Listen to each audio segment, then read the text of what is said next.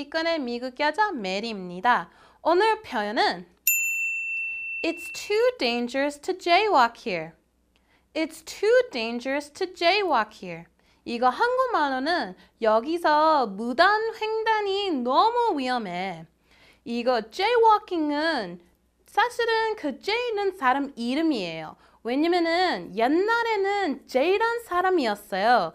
이 J는 마음이 너무 급해서 그 신호 있잖아요. 그 사람은 원래 기다려야 되는데 안 기다렸어요. 그래서 이렇게 하고 이렇게 해야 하는데 대신 그 사람은 그냥 쭉 가는 거예요. 그래서 그 사람들이 그 사람 보고 야 그거 봐봐 jaywalking 하는 거야. 그래서 이거 좀 불법하는 거예요. 그래서 미국에서 jaywalking 하면은 안 돼요. 금지예요. So let's try this out in our dialogue today.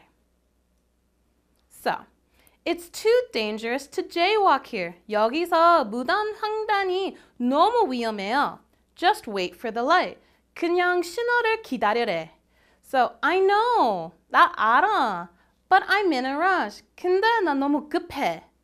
Let's go over this one more time. It's too dangerous to jaywalk here. Just wait for the light. I know, but I'm in a rush. So, don't forget today's expression. It's too dangerous to jaywalk here. And I'll see you later. Bye-bye.